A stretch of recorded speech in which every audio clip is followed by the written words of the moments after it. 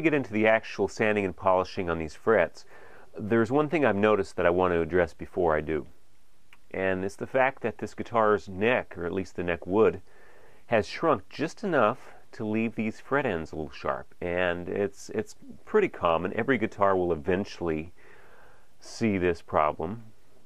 So what you want to do is you want to make sure and take care of any filing process on these frets before you start sanding and polishing. Otherwise you leave a kind of a rough, filed, unpolished edge. A couple of different tools that I'll generally use for these fret ends. One's a specialty tool and one's a very common tool. And I don't really have a big preference one way or the other. If I didn't have one, I wouldn't have any problem with using the other. The first one I'll show you is just your basic, I believe it's called a mill file. It's just a single cut, relatively fine-tooth file. And one thing I'll do with pretty much any file I'll use, I rarely notice a file that's actually straight, and I use that to my advantage. On this file, I'm seeing that there's a slight curvature. I'll sight down it, and there's a slight curvature this way. So what I'll do is I'll use it in this way, kind of like a ski along the neck. I don't want the side, I wouldn't want it going this way, having an end slightly going that way, digging into the neck. So I'll run the slightly uphill, slightly, I'll call it a ski tip direction. I'll run that away from the neck so it doesn't dig into the neck at this end here.